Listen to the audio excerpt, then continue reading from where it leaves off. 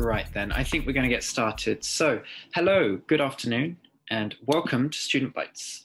This is your weekly source of insight into being LGBT in business and in graduate recruitment.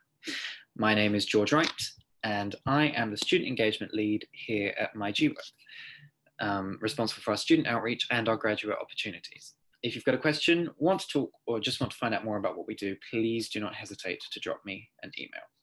This week, we're joined by law firm Lewis Silkin. Lewis Silkin is a partner of myGwork, and their job postings, events, and company page can be found over on our network at myGwork. But before we get into our panel, let's take a look at this week's news. We start with the news that broke yesterday evening in America. In a historic ruling for LGBT+ rights, the US Supreme Court protected LGBT workers from job discrimination, making it illegal for employers to fire people because of their gender identity or sexual orientation. The court ruled that employers who fire individuals merely for being gay or transgender violate Title VII of the 1964 Civil Rights Act, which bans discrimination on the basis of sex and other characteristics, but not specifically gender identity or sexual orientation.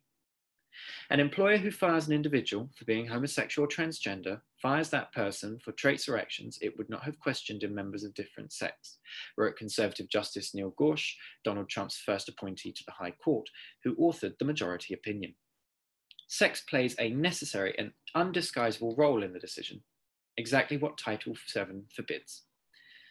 President Alphonso David, president of the Human Rights Campaign, hailed the historic decision, stating no one should be denied a job or fired simply because of who they are or whom they love, although he said more work remains to be done. Nickelodeon has officially announced SpongeBob is a member of the LGBT+ community. While celebrating #Pride with the LGBT community and other allies this month and every month, as the channel wrote on its Twitter account, 3 pictures of Nickelodeon characters were uploaded: SpongeBob, Schwartz from Henry Danger, and Korra from Avatar. After the reveal, the fact became a top trending moment on Twitter. Lots had speculated in the past that SpongeBob was gay, although it has never been made official, and Nickelodeon has not yet specified his exact identity. After the Twitter upload, the channel turned off replies to its tweets. Back in 2005, the show's creator, Steven Hillenburg, said that SpongeBob and his friend Patrick are not gay, rather saying he thinks they're asexual. It doesn't have anything to do with what we're trying to do, Hillenburg said at the time. We never intended them to be gay.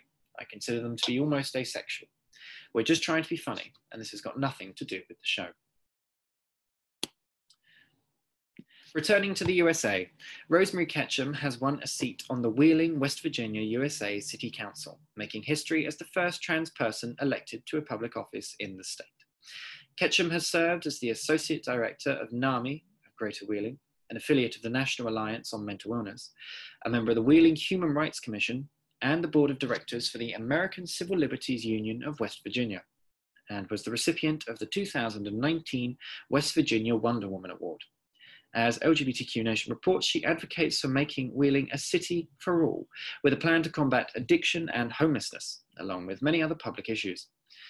Rosemary has shattered a lavender ceiling in West Virginia and will join a growing number of trans elected officials serving nationwide, said Mayor Anise Parker, President and CEO of the LGBTQ Victory Fund.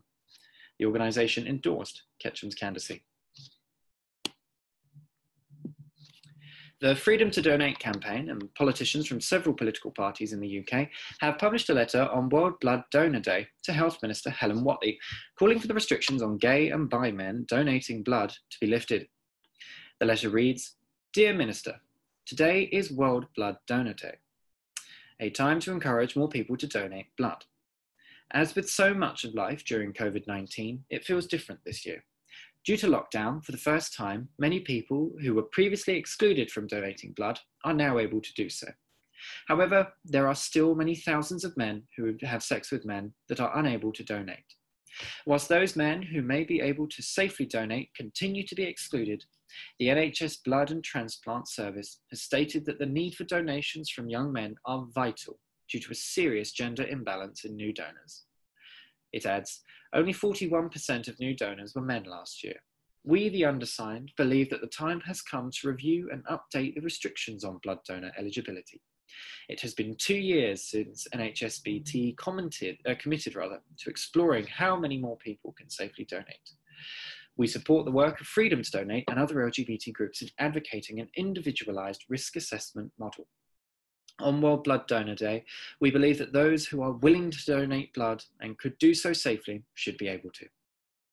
Among those MPs who signed the letter include Conservatives Crispin Blunt, Damien Moore and William Ragg, Labour politicians Dame Diana Johnson and Kate Osborne, Liberal Democrat politicians Sir Ed Davey, Layla Moran and Jamie Stone, SNP politicians Hannah Bardell and Mary Black, and the Green Party's sole MP, Caroline Lucas. Caroline Noakes, the chairwoman of the Women's Equality Select Committee, also signed the letter and said, as NHS Blood and Transplant calls for thousands of new male donors to secure the blood supply, willing volunteers who could donate safely are being excluded because of a system which fails to treat people as individuals. For those uninitiated, Student Bites is a weekly webinar where we talk to different inclusive companies and their staff to learn about what it's like to be LGBT in the workplace and how you can get where you want to be. If you have a question, please feel free to type it in the chat or the Q&A section, and we'll come to them at the end for our panel members to discuss. This week, we're joined by Anna Bond and Joe Evans from Lewis Silkin. Anna is a senior associate in the employment team at Lewis Silkin and advises on a wide range of employment matters, with a particular focus on discrimination issues, litigation, and investigations work. Before moving into law, Anna studied modern languages. Further to this, Anna sits on Lewis Silkin's diversity board and is co-head of the LGBT strand. Outside of work, Anna is a trustee of Bi Pride UK, which last year put on the UK's first ever Bi Pride. Jo has been a corporate partner at Lewis Silkin since 2000. She heads up Lewis Silkin's Diversity and Inclusion Board and is one of the 3 partners of the firm's Partner Remuneration Committee. Jo has more than 20 years' experience representing and assisting the owners of privately owned businesses on the implementation of their growth plans and exit strategies. Nearly all of the people and businesses she represents operate in the creative economy, in marketing, media, communications, data, and digital enterprises. As well as corporate transactional work, Jo advises clients on a broad range of corporate matters, such as LLP and company formation, joint venture and shareholder agreements, incentive share agreements, raising growth capital and other inward investment and capital restructuring reorganisations. So let me unmute and welcome our panel members. How are we all this afternoon? Very well, thank you, George. Hello, hello, it's lovely to talk to you. I suppose my first question would simply be if you could just tell us a little bit more about who Lewis Silkin are and the work they do. Sure, I'll start off and Anna can interrupt me if I get it wrong or miss anything out. So we're a commercial law firm, offices in London, Oxford, Cardiff, Hong Kong and Dublin. Half of the firm are employment lawyers, covering the complete range of employment law advice from immigration to incentives, investigations, right the way across the board, and Anna can talk a bit more about that. And the other half of the firm is more of a sector focus, and we concentrate on the creative economy, so everything from advertising agents to data specialists. And we provide those clients with all of their legal needs, whether it's property, commercial, intellectual property, patents, trademarks, corporate advice, real estate advice, commercial advice, litigation. So that's broadly the firm. Fantastic, a very sort of wide reach then. Right, I suppose I'll jump straight into then. I suppose we'll start with you, Jo, as we're here. So how did you get into your current career at Lewis Silkin, and what was it that made you want to apply for the job? I had to scratch my head and go back a bit on this, actually, because I'll have been at Lewis Silkin for 27 years in September. Yes, so why I joined Lewis Silkin is back in the annals of history.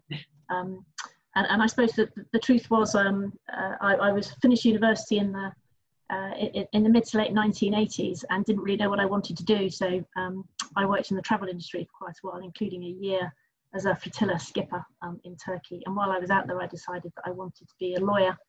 But I didn't have any lawyer friends. There was no such thing as the internet, so it was very difficult to research firms.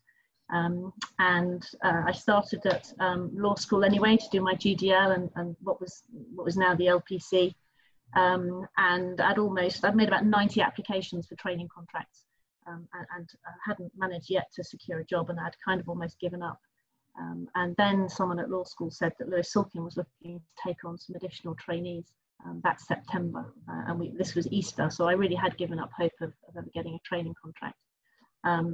But I applied for one of these additional positions, had an interview, and secured the job, and started there the following September.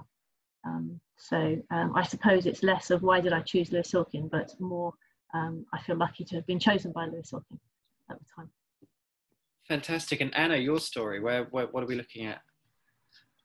Thanks. Hi everyone, my name's Anna, my pronouns are she, her, and as George mentioned, I'm a senior associate in the employment team at Lewis Silkin and also the co-head of the LGBT strand of the diversity board at Lewis Silkin, and I identify as bisexual.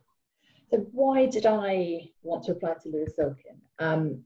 Going right back to before I was in law, I came from a non-law background. I actually studied modern languages as my first degree rather than law. And then I did law conversion course and the GDL and then the LPC. So that was the route in for me. And that was a fantastic route in, I think, because I was always interested in law. I always knew that was one of the options I was most interested in. But I had a real passion for languages as well. And for me, that has worked out really, really well, because now I work in employment law, but I work in Spanish and Italian, which are my languages at university. I didn't train at Lewis Silkin. I moved over as an associate, and for me a big part of the appeal was that it's an absolutely fantastic place to work as an employment lawyer. There's a huge focus on employment law. We have the biggest employment team in the UK. We've been named the Law Firm of the Year for Labour, Employment and Pensions in Who's Who Legal this year. And I also just love the feel of the firm. It feels very human, it feels very personal. I feel like everyone's really encouraged to be themselves. And also I like that you're given a lot of autonomy at an early stage at the firm. Fantastic. So I'm going to go straight ahead and I mean, obviously everything has changed at the moment with coronavirus, but I just wondered if we could get an idea of what your office was like before all of this. I don't know, Joe, if you want to, what your kind of day-to-day is once you're sort of into the office in the morning. Sure. So I think the biggest change for me over the last 2 years actually has been the move away from cellular offices where you might have shared, you might have had an office by yourself or shared with another person, and we had a kind of a history, I suppose, of having a senior person in a room with a junior person. So if you were a trainee, you would have been in a room with a partner or with a senior associate, or you might have a senior associate and a junior associate in a room together. And there was a learning curve and a learning pattern there. So your senior might hear you on the telephone to clients, and at the end of a call would say, maybe you could have said this a bit differently, or vice versa. And if you're a junior person sitting in a room hearing how the partner or the senior lawyer sort of converses to clients or colleagues, actually is just a really good way of learning some of the softer skills around being a lawyer. And I think there were 3 or 4 years ago there were people in our firm who would say, and that's the way it is, and that's the way it should always be, because that's obviously the perfect model. And I think we've clearly broken that down in stages over the last year or so, and many more of us now sit in open plan, and I moved into open plan about 18 months ago, probably nearly 2 years ago now, and it's been a brilliant experience for me. I love just being in a sort of, we call it the hub, so being in the hub with sort of 6 or 7 other people, listening onto their conversations and knowing that my conversation with Stu is actually fine, and you learn a lot, and the sort of the general hubbub of chat and noise, and the occasional breaks for a game of darts on the wall, or someone's done some baking and sort of we'll break and share a cake. I just it's just a lovely convivial atmosphere. And then, of course, very recently, we're now all working from home and doing many more meetings like this. And yet again, there's another way that we can work in a very productive way. And it just shows, I think, how versatile we can all be. But on a day-to-day basis, I'm you know, most of my clients are independent creative agencies of some kind, either, you know, contemplating a sale or gearing up for a sale or contemplating an acquisition. And most of my day is spent talking to them through those kind of transactions, or negotiating those transactions with lawyers on the other side, acting for the buyer or the seller, as the case may be. And working in sort of smaller groups. So usually I'm working just with a trainee or a junior associate on a transaction to see that through. Excellent. And Anna, yourself? So I still sit in one of our cellular offices looking at what office life is like. I sit in a room with 5 people, so it's quite a big group as cellular offices go. Still a good opportunity to learn from people around me and offer support to people around me as well. I would echo that it's an incredibly friendly place to work. It is very easy to chat to people, even when we were all in small offices. I've always found it incredibly easy just to knock on the door, pop your head into a very senior partner and say, hello, please, can you help me with something, or can I get your view on something? In terms of my day-to-day work, one of the reasons I'm still in an office rather than in the open plan hub is that I do quite a lot of investigations work. So this is if, for example, an employee raises a grievance about something, we will actually go and speak to that employee and run the investigation rather than just giving legal advice. So we've seen an awful lot of that coming up after the Me Too movement over the last couple of years, and then more recently in the Black Lives Matter movement. We've seen more grievances being raised about issues of sexual harassment and race discrimination. So quite a lot of my work involves investigations into those things. I also offer just sort of general day-to-day employment support to employers, things like grievances, disciplinaries, restructures, litigation, tribunal claims that come in. And then I also work with individuals, so employees who might be facing issues of discrimination at work, whistleblowers, that sort of thing, or just any other contractual issues that might arise in the course of employment. Fantastic. Thank you both very much for that. I'm going to move our discussion now towards the LGBT network at Lewis Silkin. I think, Anna, I believe you chair the LGBT strand of Lewis Silkin's diversity network. I just wonder if you just tell us a little bit more kind of about sort of the work that strand does. But is it, you know, does it stand alone from the network? Is it a wider part of it? Where does that sort of fit in? Absolutely, yes. So I co-head the LGBT plus strand, as we call it. And that strand is part of the diversity board. So we have 6 strands, of which LGBT plus is one, and we all meet monthly in the diversity board. And then we also meet individually as separate strands. So the LGBT plus strand also meets once a month and talks about the things we're focusing on. It's such a big topic, all the things we want to do and the things we do. I think fundamentally for me, one of the most important things that we need to do as a strand is create visibility for anybody who identifies within the LGBT plus umbrella. I think if you can't see yourself represented at work, it can be really lonely, and it's always a little bit uncomfortable if you're not entirely sure whether there's anybody else who you identify with in a certain way in the same firm as you, in the same company as you.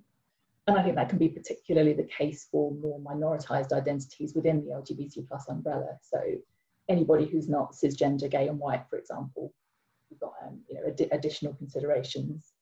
And it's important to us as a group to address that in the best way we can. So for example, we always try to mark days celebrating various communities. So we've marked Bi-Visibility Day, Trans Day of Remembrance, Trans Day of Visibility.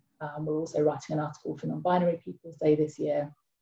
And then we also have events to bring people together and mark Pride season, as I know is popular with a lot of employers. So for example, last year we had a party to mark Pride, and the theme, if you like, of that party was to bring out the various flags within the LGBT plus umbrella. So not just focusing on rainbows everywhere, but we had food themed around the different flags, decorations to try and sort of encourage people to ask, oh, what's that flag? I don't recognise that one, and stimulate a bit of conversation around the different identities. And that was absolutely wonderful. I also try very hard to be as personally visible as I can, because I think it's really important to be able to see people. So in addition to stuff we do as a board, I pretty openly speak about being bisexual when I can. This year we are having more of a focus on sort of education pieces in our Pride celebration. So one thing we want to do this Pride month is to focus around the origins of Pride, and specifically focusing on trans people of colour who were at the forefront of Pride. in particular, looking at what's going on in the world at the moment. Some wonderful good news stories, George, at the beginning, but I think important to recognise this year that it's not all good news, unfortunately. Yeah, definitely. So we want to focus on that, some sort of more educational pieces in our Pride celebrations. Fantastic. You mentioned, sort of about being very proud, being able to openly be yourself, sort of very proud of yourself. If I may I'd almost ask you, Joe, so you mentioned you've been at the firm almost 27 years. I imagine you've probably seen a massive, or maybe not massive, but you've seen a shift, definitely, probably, in cultures within the legal sector around being, openly LGBT at work. And I just wonder, Joe, if you had any thoughts on whether or not there are still barriers to being yourself at work that maybe were there, I said, when you started working, or sort of where the profession is on that, maybe. That's a really interesting question. And I think the truth is, when I joined Lewis Silkin, I was aware that one of the partners was a gay man and was openly gay at work. And honestly, I was probably the first month into my training contract so October 1993, when I felt comfortable enough to come out, and trying to stop talking about my partner at home in a kind of a gender neutral way, as we all do in those conversations where we're not sure of how the truth is going to be accepted on the other side. And so, it was actually, it was back in October 93 when I came out as being gay at the firm. And I can honestly say I'm not conscious of, within the firm, having received any detriment at all, or felt any prejudice, even way back then. And going back then, as a woman, I was working in the city, because obviously, corporate lawyer is generally quite a male-dominated practice area, and still is. And it would be very common for me to go into meetings and be the only woman in the meeting, apart from the woman, of course, who was serving the coffee to all the men sitting around the table. Still wearing skirts. I had to wear skirts at work until I don't know, probably about sort of 1997, 1998. And if anyone who knows me knows how reluctantly I would put on a skirt nowadays, that would feel something weird. I often felt that I was slightly in drag when I appeared to work in my skirt suit. So I think if I've noticed a change really over the last 27 years, it is in the wider profession. I think there is much more visibility of LGBT plus people. And of course, that's a fantastic thing. I completely agree with Anna that having role models is so important. And so for me, it's always been, I've never, shied away at work. I've always been very open about being gay. And I've hoped that's encouraged the many people who have joined the firm in the years since to feel safe and secure in being able to do that, and to bring their whole selves to work. I had a role model, which, as I said, was the partner who was at our firm then, and he became a sort of a mentor for me over the years, and that's been fantastically helpful. He's currently married to the Master of the Rolls, who's Terence Everton, another fantastic role model within our profession. And I had a chat with Terry a little while ago, who's still slightly embarrassed at being the first ever Master of the Rolls to have a husband, which I says more for the LGBT influence within the judiciary than the progress of women through the judiciary, but that's probably a topic for another day. So yeah, things have changed enormously, and all for the good. But as Anna said, not always all good news, and there's a long way to go on many fronts. Fantastic. I'm actually really interested to think about, because you mentioned at the beginning talking about referring to partners in like non sort of binary way, and yeah, I see Anna sort of non-live. I think we're all very familiar with it. I'm sure people watching very familiar too. I mean, a lot of, at least as from my understanding of the legal sort of career, there's this whole, it's a client-facing job. You'll be interacting with clients. As Anna, you mentioned, sort of the way of providing sort of employment advice. A lot of that work we're trying to bring in clients. So I just wondered if it was something that you were genuinely able to bring your whole self to work. So particularly, when you're dealing with clients. I know Anna said, you mentioned you deal with, companies sort of abroad as well, sort of the languages front. If there's ever really been that kind of like barrier with being able to bring yourself like to that work as well, I don't know. So Anna, if you had any thoughts on that. Personally, in this role that I'm in now, no, never. I I think over the different stages of my career, I've kind of been progressively more out in each role. So maybe when I first went into the world of work straight out of university, I sort of did go back into the closet a little bit, as I've read a lot about that happening to a lot of people, because you're suddenly in a new world and you think, actually, I'm not really sure where I stand. What's my footing in this professional world rather than at uni? So I was not as out initially in my first roles, but as soon as I was at Lewis Silkin, I think partially because I sort of personally reached a point where I wasn't willing to go into the closet anymore, and partially because I felt it was so publicly a very kind of welcoming and friendly atmosphere. I just made the decision I'm not going to do it anymore.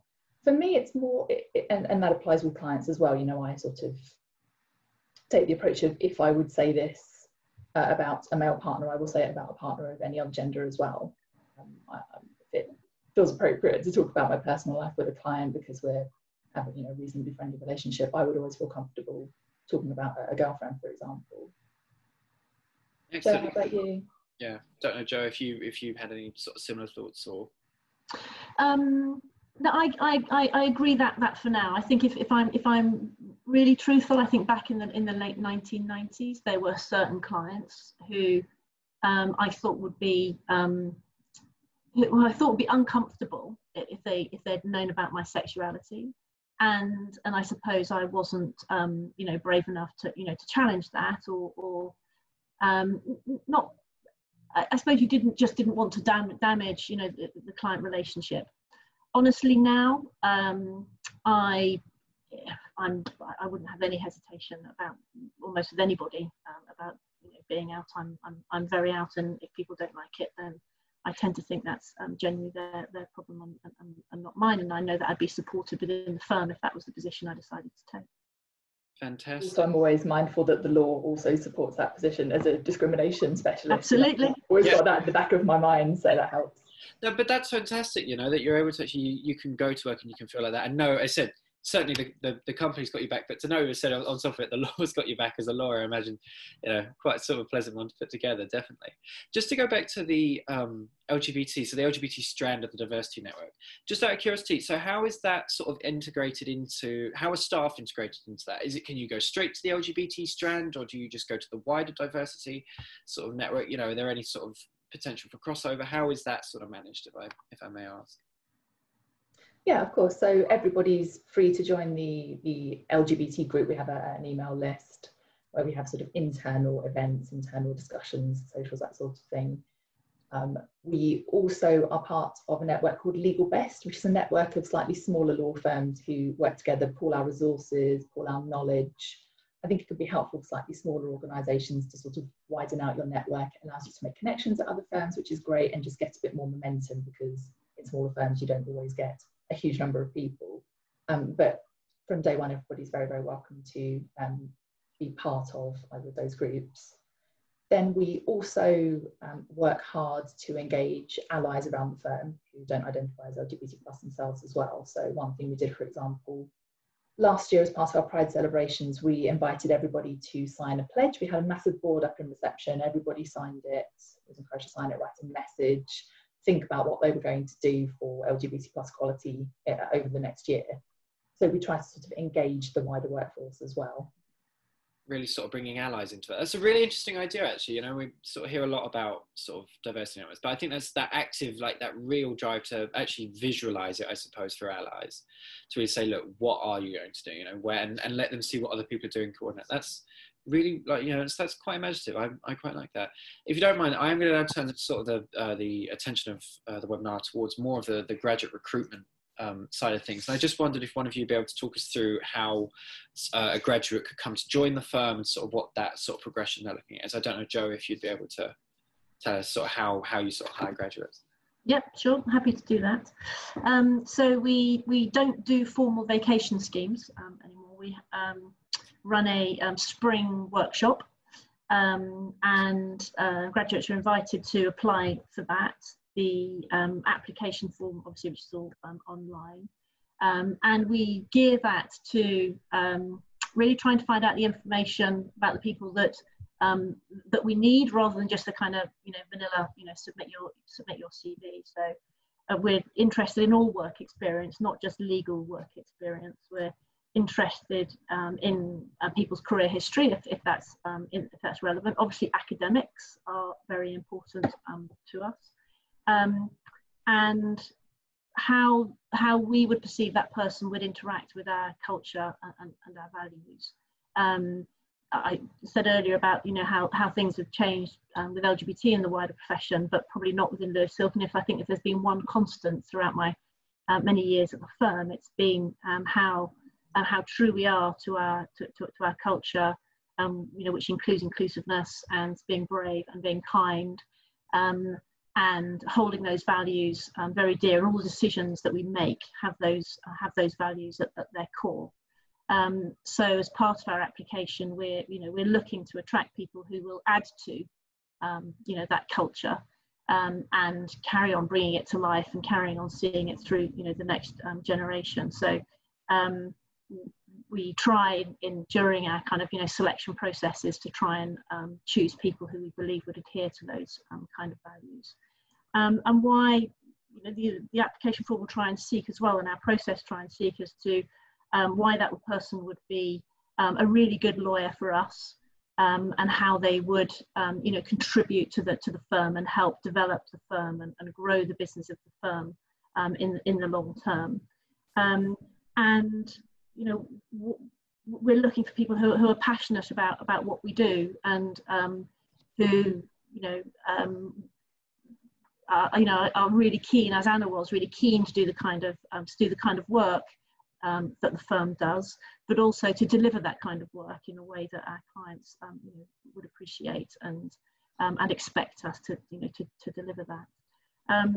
So in a way, why would that person be applying to Lewis Silkin? What is special about Lewis Silkin that makes that person think they would be able to to join us and make our firm an even better place? Fantastic. We hear a lot, I mean, understandably, as sort of city firms, that, there's going to be sort of a high application rate. And I just wondered if either of you had any sort of tips on what you think would make an application stand out, and what you're really, what individual things are going to pop up and you say, wow, that's, I don't know. So, yeah. Shall I carry on, Anna? Should I do a bit and then you join in? Yeah, then I'll chip in. Go for it. Okay.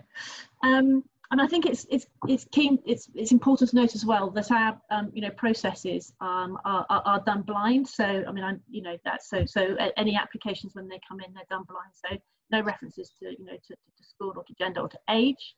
To make it as fair as we possibly can, as inclusive as we possibly can.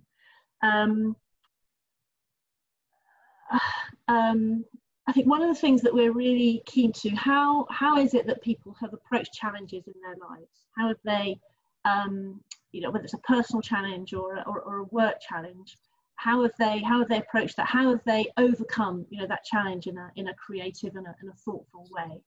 And getting those kind of messages across, I think, is really important in the application. Research is incredibly important. There is so much information online about the firm and the work that we do, and the qualities that that we hold dear.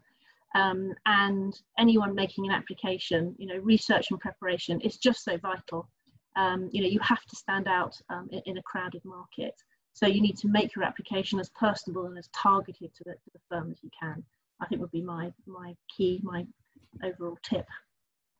Fantastic. Yeah. Anna, if you had any tips you wanted to add to that. I would absolutely agree with that. I think if you are enthusiastic about the firm, show your enthusiasm by having a look into the background and finding out about it. And I would extend that out to, if you are enthusiastic, passionate about a particular area of law, for example, how are you going to show that? I mean, if I think about my own practice, I'm very interested in trans and non-binary discrimination. So, for example, I might be ready to talk about the recent GRA consultation, recent tribunal judgments involving trans employees, that kind of thing. Do some reading around, do something that will mark you out as someone who not only can express, a preference in particular areas of law, but actually can show that from having done some reading around it and having something you'd be interested to discuss. Fantastic. We're fortunate enough, actually, that we've had a trainee from Lewis Silkin has fortunately very generously given us a video on further tips on research as well, and we can find that. So to the attendees, that will be coming to you in the pack afterwards. However, I'd sort of follow on with that. I just wondered, like, if you had any sort of what to you. I think one of the big questions, particularly that you get with these applications, generally, why commercial law, why a career in the city, and I just wondered if either of you really, knew how you'd perhaps tackle that, or have sort of tackled that question. What are your motivations for this kind of role, if I may ask? I don't know, maybe Joe, if you wanted to start, or.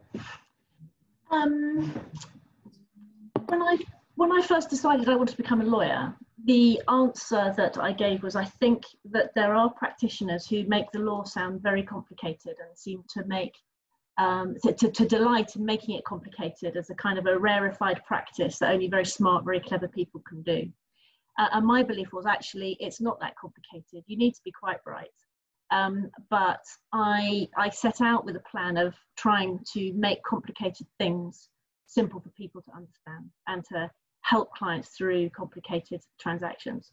And when I get feedback now, when I've completed a transaction and someone says, Joe, it was really great working with you. I thought it was such a complicated thing, and actually you made it really easy to understand. If someone's saying that to me 27 years after I've been doing this, I kind of feel I'm still hitting that mark. That was what I wanted to do. That's what I set out to do. And I'm pleased I'm still doing that. So I agree with Anna. Work out, what it is that you want to do. Where is your passion? What is the thing about law that really attracts you to being a lawyer? What is the thing about the firm that you're applying to that really attracts you to that firm? And live and breathe that in the experiences that you're able to bring to bear on the application form. I love being a commercial lawyer. I love advising clients on how to get the best out of their businesses when they sell it. It is a complicated process, and if I can help them understand that, so that when they get to the end of the transaction, they haven't just got through it, they've actually enjoyed it, and they've enjoyed working with me, and they've enjoyed working with my team, and they've got a good result, then I feel that that's a win. So that would be my motivation for doing it. Fantastic. And Anna, if you wanted to add to that, perhaps. Joe, that's such a lovely answer. I love that. I think mine is quite similar, actually. It is. I love helping people to understand exactly that, things that seem complicated, but when you draw down to them, helping people to understand them in simple terms. Something I personally love about it is that it is quite academically challenging, generally speaking. So the law is always evolving, developing, situations will always change, and different facts will apply obviously in each case. So it's never dull. I'm always quite stimulated by it. I also absolutely love how very directly I can see the impact of what I do on individuals. So working with employees in particular, you can very directly see the impact on the person you're working with, which I really enjoy. Fantastic. So we've kind of skirted around it, but the whole premise of lockdown going on, kind of hence why we're doing this virtually now. I just wondered if either of you had any sort of tips for graduates, because a lot of people, and a lot of we hear at the moment is that people going, how can I be using lockdown, wisely with, things like researching for firms, etc. I don't know if you had any advice on what students could be doing at the moment, to make the most of their lockdown so that they're sort of ready for when they come out of that. So that even if it is just so that when an employer asks, what did you do during lockdown, they can say, I don't know if either of you had any thoughts on what might be, maybe perhaps what a corporate law firm might be looking for from graduates out of this period at all. I think doing things like this, attending things like this is a great starting point, showing that you are actually spending your time, you're interested and tapping into things. I'll go back to the point I mentioned before. If there's an area you're interested in and passionate about, use the time to read around it, find out what's going on in the news about it, that way. And obviously researching firms you mentioned, just echo that. That's a really good starting point as well. Using all of that bonus and extra time you've got to sort of really, get into something fantastic. Or with a recognition that lockdown is really difficult and we can't all be productive all the time in it. I just feel like it's worth saying that because, we're all feeling that. I'm certainly feeling that. Excellent. And Joe, I don't know if you have... No, I'm not sure anything to add to that. I think those are all very good suggestions. Fantastic. So I'm going to take us over to our students for questions in a moment. We'll sort of run through some of their questions. So if you do have a question, please feel free to leave it in the chat, or possibly the Q&A if I can get the Q&A to work. But while we wait for the questions to come in, I do have one sort of last question from me, as it were, and that's simply, what kind of takeaway message do you have for any graduates watching this, perhaps, who want to pursue a career like yours? two things for me. The first is, if you are really passionate about one particular area or one particular thing within law, don't give up on that. I think personally the sort of area of law you're in can be really important, and if you know you're passionate about something, as I knew I was, I think it's important to focus on that. And the other thing I would say from a sort of more LGBT plus perspective, don't hide bits of yourself. I would advise as much as possible. I think in any application, you're looking for a firm that's a good fit for you, as well as looking for a firm that get a job at. And it's an interview process both ways. You're speaking to the employer to work out, is this the kind of culture I want to work in? Is this a culture I can be comfortable in? And I think if you're hiding bits of yourself, often you're hiding the best bits of yourself. So for me, I'm so passionate about what I do, partly because of my identity. Fantastic. I said, Joe, I don't know if you had sort of what your takeaway message would be. Yeah, I think I think it's come out from the themes from what we talked about already, which is, be truthful to yourself in your application, and if you put something down that you're really passionate about it, then be really passionate about it, and be able to show that and demonstrate it. And I suppose my other takeaway is be open and alive to new situations and opportunities as well. I think lots of people having sort of either studied law or studied something else and then done the conversion will have an idea in their head about the kind of lawyer they want to be and what they want to do without really having experienced the different kinds of law that there are. So be prepared to change your mind if Anna has always wanted to be an employment lawyer, and that's great, and she's a fantastic employment lawyer, but 2 years in, if she decided actually corporate law was really what she wanted to do, then be brave enough to admit that sometimes new things come across your path which are even more exciting than the path that you were on already, and be brave to take those opportunities. Fantastic. Right, I'm going to take us over to our students and graduates questions. I'm going to start with another one. This is actually around the application process. I asked friends of mine who were previous applicants and trainees at Lewis Silkin often told me of an application question which stumped them. And it's, if you could have dinner with any fictional character in literature, who would it be and why? And so I thought it would be of interest if I put that to both Anna and Joe, as well as ask what they think it reveals about a candidate.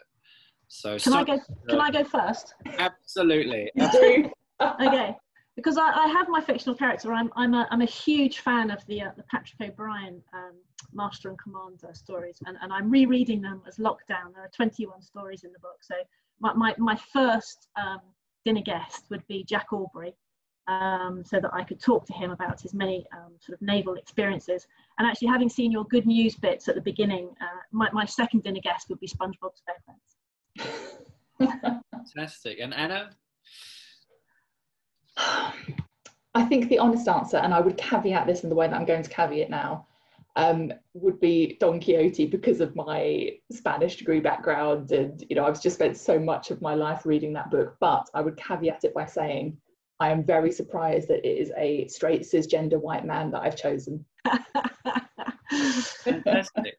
And then I suppose sort of like peer that a little bit more deeply, says what you think that reveals about a candidate. I don't know if either of you have any thoughts on what that sort of question shows at all. I think there are a couple of things underlying it. Okay, it's we've said already we like to have creative thinkers joining us at Lewis Silkin, and people who aren't just going to blend in, but who are really going to have that they'll have the opportunity to, and we'd like people to really feel that they can and they do make a difference, even as trainees. Those trainees in our firm, make a huge difference in so many different ways, and a massive contribution.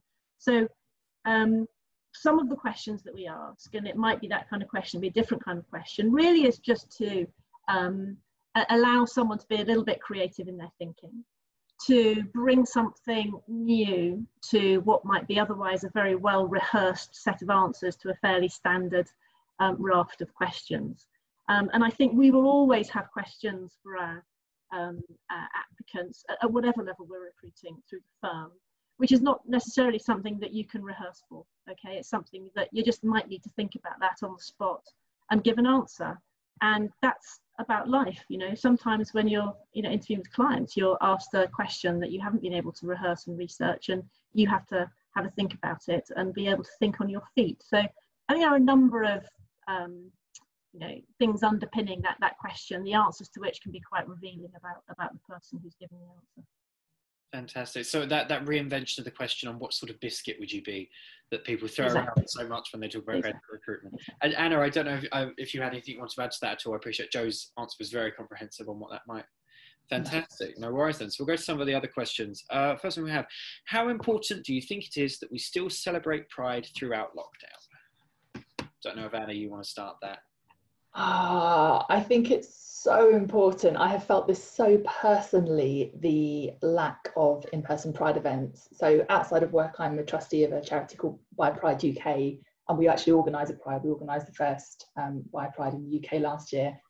And as part of that work, I went to, I think it was 15 Prides last year. And I am so intensely feeling the lack of that community. And so I think celebrating it during lockdown is so important, so important to me, just to be reminded that the community is there, particularly for anyone who feels isolated, perhaps due to where they are in lockdown and with whom they're in lockdown. Excellent. Am I correct to say, By Pride UK, is it going online this year? Am I correct to... It is, correct. I've accidentally done a little plug for it. It's this weekend. Nothing like a plug. Yeah. Fantastic. And Joe, I don't know how you feel about sort of the importance of celebrating Pride throughout lockdown. Oh, it's so important, and we'll be having a little party in the garden with flags and my kids, and WhatsApping mates and things like that. It's incredibly important for the reasons that that Anna's talked about. It's a huge sense of community that we need to keep alive.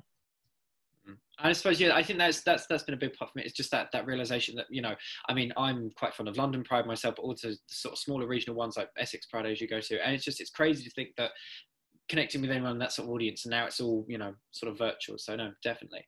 Let's take to our next question. I have started my research on the firm, and initially I got the sense that the firm placed a lot of emphasis on extracurricular activities and the person as a whole. However, I have noted that there is a lot of emphasis on academics. As an average student, what advice would you give to really stand out, given those circumstances?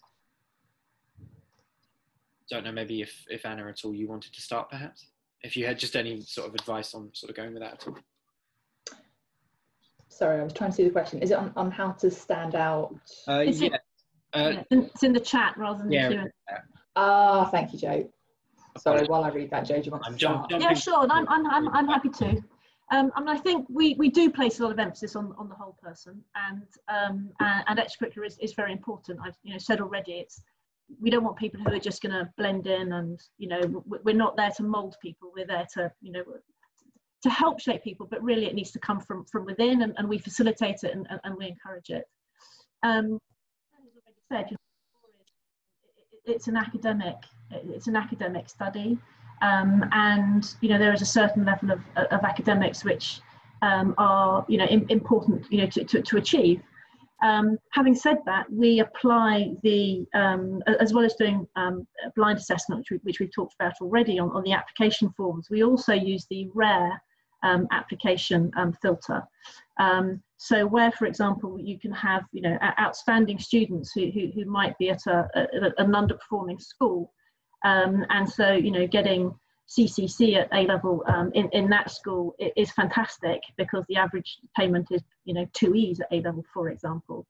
Then we run those filters on our application process, so that students who are bright but have underperformed in academics, but for reasons around those kind of filters, which are often to do with socioeconomic and things like that. Will continue to get a chance, because we will see that person as a high achieving person. But the truth is that law it can be very intellectually challenging, and good academics are a good solid base to build a legal career on for us and many other firms. Fantastic. I don't know if you had anything you wanted to add to that at all, Anna, about sort of. I appreciate Joe's covered that quite comprehensively. That was great. Thank you, Joe. Yeah. No worries, fantastic. I'm going to take us to, I think we've got time for probably 2 more questions. I'm going to take this one from the Q&A section. It asks, do you think there will be permanent changes to the industry from coronavirus? I suppose on the commercial awareness front. I don't know, but I said, Anna, maybe if you want to start that. Sure. I think there probably will. I think the biggest change will probably be people working from home more and working more flexibly. And so one thing that I think about a lot is at the moment, previously, for an employee to have a flexible working arrangement whereby they worked perhaps unusual hours or from home certain days, they would have had to make a request for that. And, employers do sometimes turn them down. I personally think it's going to be more difficult for employers to turn down those requests and to insist on people being in the office working certain hours, because we've seen so many more people working flexibly in that way. So I think that will probably be a big impact. Hopefully one positive that will come of that. Fantastic. And Joe, I don't know what No, you... no, I agree. I think that would be the biggest change. Fantastic. Whereas, do you have any advice on how Pride networks can collaborate with other networks? I think, Anna, this might be a question for you, considering... So, yeah, very timely, actually. One thing that we in the LGBT strand at Lewis Silkin have been doing over the past 2 weeks has been collaborating with the BAME strand at Lewis Silkin. I think it's not only something you can do, I think it's something you must do. I think any marginalised identity intersects with others. I think this is something we're all quite familiar with now. And to act as if they operate in a bubble would be quite disingenuous and wouldn't really be doing justice to your whole workforce. Thinking about it from the employer point of view, you want to make sure everybody's represented. So we have been opening up discussions with them, saying we'd like to collaborate, we'd like to support, that sort of thing. Then I suppose you could also think of it from a point of view of networks interacting with networks from other organisations. I think it is a really fantastic opportunity for networking, meeting more people, or finding a way you can connect with people at different organisations at different levels, going to LGBT events and finding ways you can collaborate on those. I would really recommend that actually over my experience of being involved with the LGBT network at most of my employers. It's been only positive in terms of making connections across the company. Excellent. On to another question. Do you think one day we won't need Pride networks? Joe, I don't know if you have any thoughts on that at all. Oh, that would be fantastic, wouldn't it? Just as I hope one day we wouldn't need, women networks as well. So yes, surely that's nirvana. We don't need networks because it just ceases to be an issue or something that is worthy of a network. So yes, that would be fantastic. It's so strange, isn't it? It's almost like the purpose of the network is to erase the need for the purpose of the network. Exactly. But I think it's, for me, academically, I completely agree with that. But actually sitting where we are at the moment, it's almost inconceivable to me, particularly if you look at what's happening in the world right now. I'm thinking from an LGBT plus point of view, look at what is happening with trans rights potentially in the UK. It certainly feels like a very long way off that we wouldn't need Pride and we wouldn't need allies as well. And I imagine that must be particularly, I suppose, interesting, especially from your position with the work you do, is as you mentioned a lot of things around grievances. You probably see a lot of, disputes that arise along these sort of lines. And I guess that must, kind of not hammer the point home. That sounds terribly depressing, but, it sort of gives you that sort of heightened sort of realization, I suppose. Fantastic. Well, I think I'm going to finish our questions there. I would like to thank Joe and Anna from Lewis Silkin for talking to us this afternoon. It's been, really, really lovely to talk to you.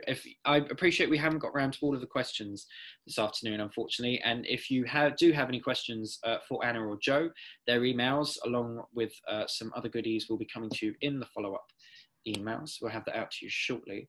It's been delightful. So I've been George Wright of myGwork. If you don't know who we are, we're an LGBT business platform that aims to put students, allies, graduates in contact with one another, but also with LGBT inclusive companies, events, and news. So you can sign up for free over at our website. Thank you very much, everyone. It has been delightful, and I will see you all when I see you. Goodbye. Thank you. Bye-bye. Bye-bye.